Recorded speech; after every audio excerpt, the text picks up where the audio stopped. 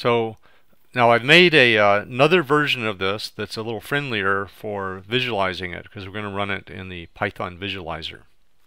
And so let me go through this. So it's basically the same algorithm. We test that the list is empty, we return 0.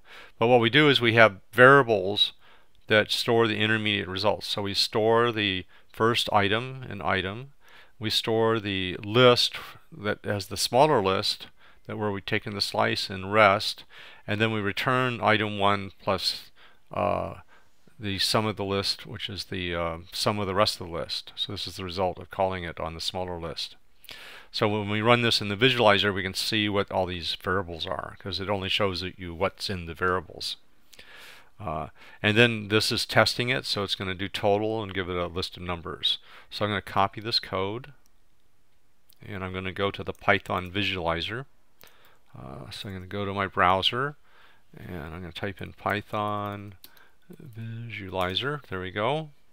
And it's a popular site, so we're going to go to the first link here.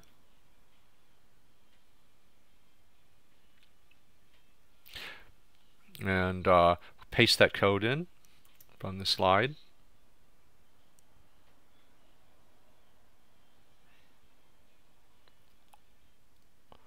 And then we're going to test it. So we're going to see what it looks like when it does this. Okay, so we're about to we're going to go forward. It should skip down to the first line of execution. So now it's going to, if we go forward, it's going to call some list with this list. So now it's created a frame for the function over here. So you can see some list, a list, which is the argument, points to the list. And then we'll go forward. And it checks is the length equal to 0, and if we go forward you'll see it doesn't return. So it picks off the first item and puts it in item 1. So now we have item 1 is just the value 10, and then it's going to call itself with a smaller list. So when we go forward, it's going to make a new stack frame. So this is called the call stack here. As it gets called, all the variables that are for a method get built into memory in an actual stack, and what's on the stack are all the local variables and parameters for that method. So every time this calls itself, it's going to create a new frame, and it's going to recreate the variables for that particular call. So for this call, the argument is a list of only 2 elements. It's the last 2 of this call, and so we step, it's not empty, so it's going to pull off the 3 into item 1, and then it's going to call itself again. So now it's called itself again. So now it's been called with a list of just the 7 on the list. And we go forward, it's not empty. So now it gets down to the item 1 is a 7. And then it calls itself with an empty list. So you can see it calls itself, the parameter points to an empty list. We go forward. And now it's empty, so this is going to be true, this if statement. So it's going to return 0, because that's the sum of an empty list. Now when it returns, it's going to return from this call that was the parameter was empty list to this call where the parameter had a list of 7. And so now let's look at what happens when it returns. So what happens, it's going to come back from the return. So now it's here, it's about to return, but what it returns, it adds item 1 to rest. So item 1 is 7 and rest is 0. So it's adding 0 from the empty list call to 7, and then it's going to return that, and now it's going to come back here because it just returned from the next call.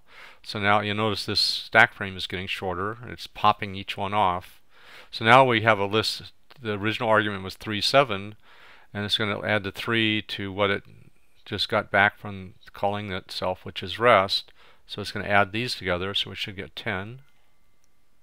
So the return value of that's 10, and then it steps back, and now it's popped off one more call to stack, so it's approaching back to where we were. And so this was the one that called with the 3 items, and so it just returned rest, which is 10, and now it's going to add rest to item 1, which was saved before we went down. So that's also 10, And so we go forward and it adds those, and it's going to return 20. And this is the last time it got called. So when it returns, it's going to return to the main part of code down here, and it's going to store it in total. So we return, and then you see total is 20, and we're all done. So the great thing about the visualizer, and I recommend it's only good for simple programs, but you can look at concepts like this in the visualizer and follow what is happening step by step in memory until you have a really good idea of what is happening.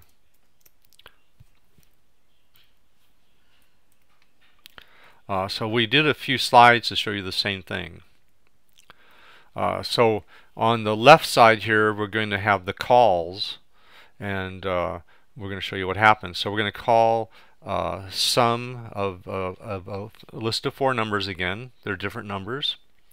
And so when we call this inside, because the list isn't empty, it's going to take off the first number, and then it's going to add it to a result from calling itself. So I just put a little empty circle here to represent that.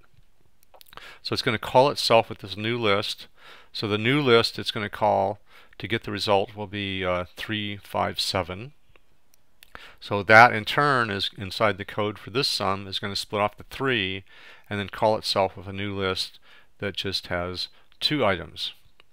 And that in turn is split off the 5 and then call itself with a list with just 1 item. And that in turn is going to call it with the 7 and then a list with no items. And then that list is going to actually return a 0. So once it starts returning, it's going to start filling in this, and it'll do this addition. It's going to return and then fill in this, and so on. So we're going to show you that. So first we're going to start going up. So now it's going to return the 0, which fills in the last expression of this call.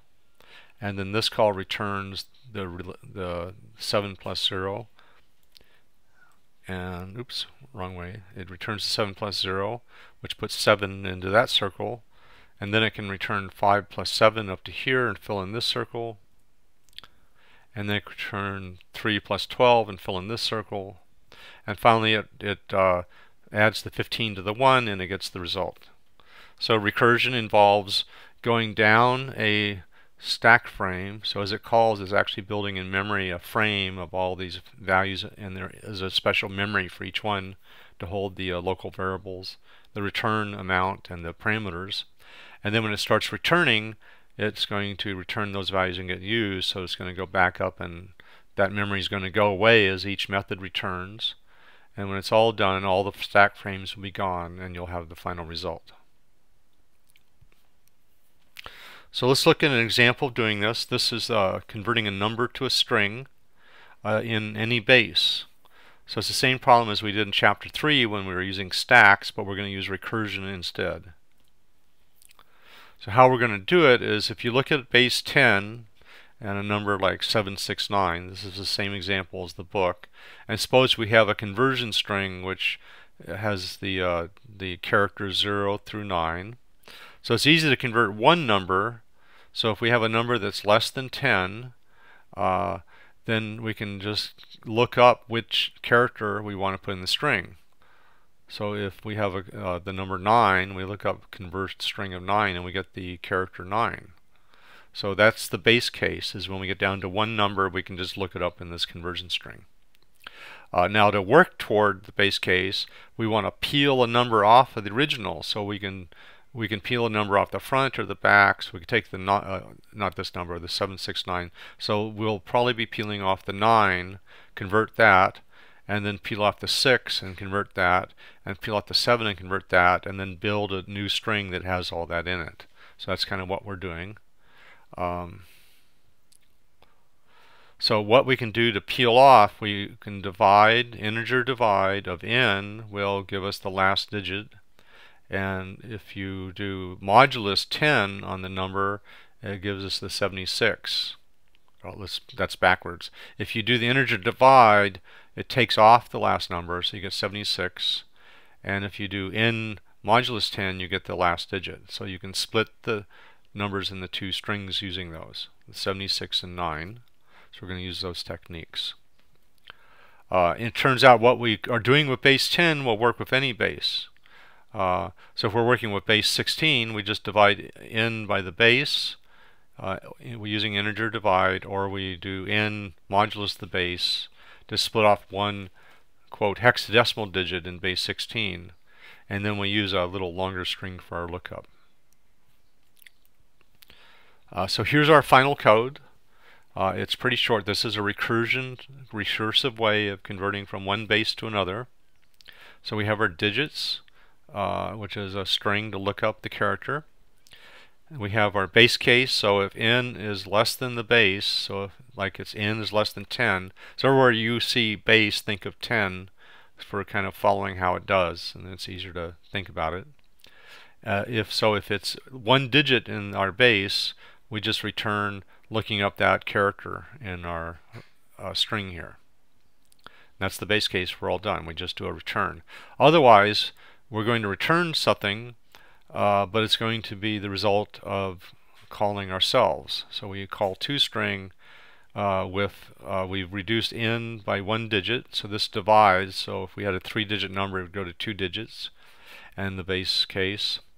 And this toString we get back from the smaller one, we append the last digit, which is n modulus base. Looking it up in digits, we append it using plus, concatenate the two strings together. So the string of the smaller problem, we then add to the right of it the single character. And that's it. It will keep recursing down and calling this until it gets down to one, looking up one character, and then it's going to start returning, and every time it returns, this toString will return a larger number of digits in the final string, and it will keep adding on the last digit that it saved